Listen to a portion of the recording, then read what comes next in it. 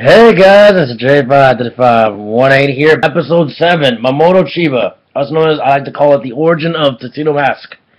Leaving out the events of what happened after the events of Tuxedo Mask, trying to discover who he was, obviously after the ball and all that, after he saves her and takes her back to his place. We also go into, it starts out with, Usagi waking up in Mamoru's, apartment, and they show some banter back and forth. It's very nice. Develop the idea of the past.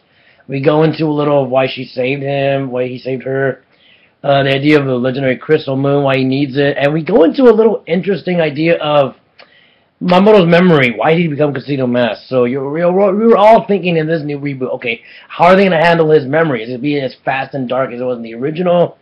But no, they took their time and they showed a cool little series of flashbacks to when he was younger with his folks and seeing his parents with him, being his kid, and it was kind of the whole Batman dark origins kind of with the lost past.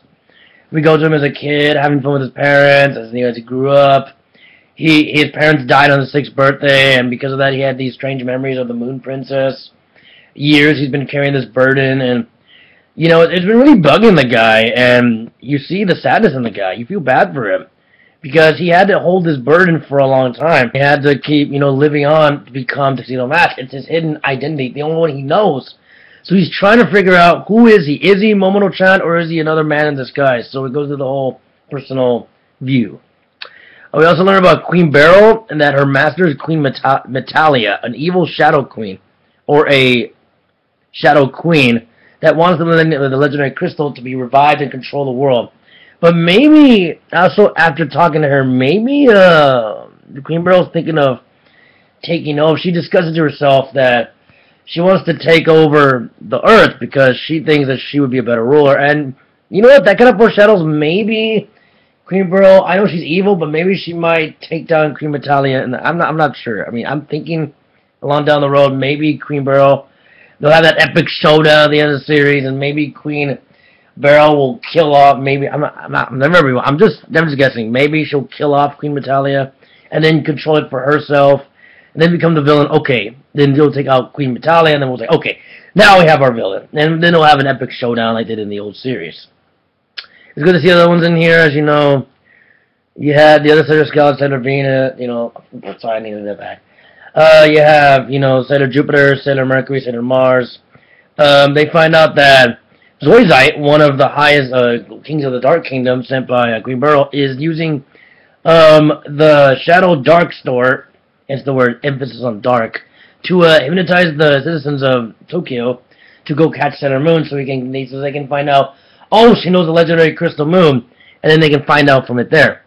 As well as we have in between the whole madness of it all, not only are people going insane looking for Sailor Moon, they're zombified by a paralyzing disc that's found, and it shows footage of Zoisite brainwashing the people into finding Sailor Moon for him so he can bring it to the queen and, take over the world.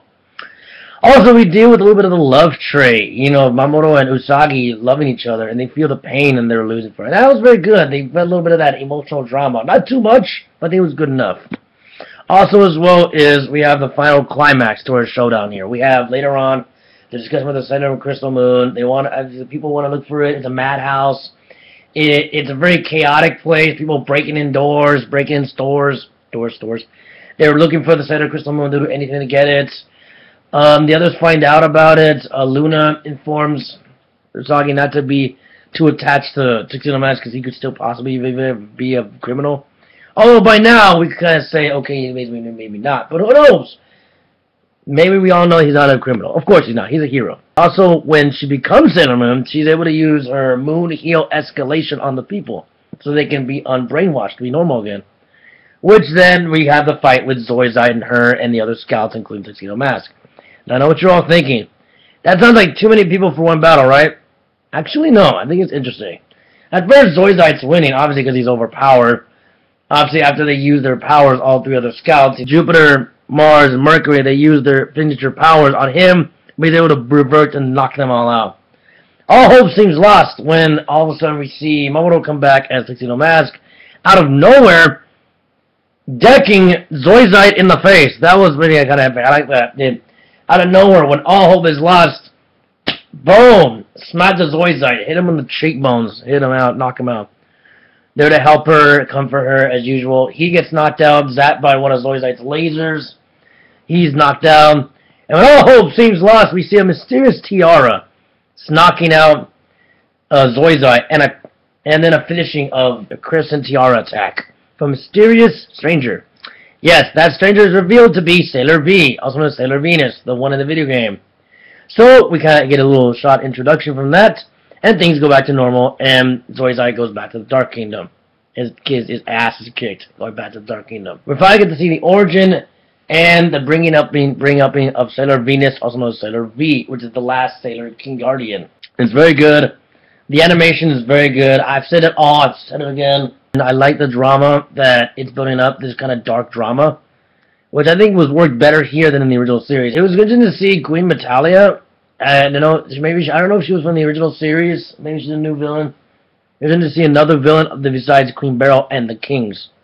So that could be another, stacker for, Sailor Moon and the Scouts to deal with, a new villain. I did like to see Tuxedo Mask's origin.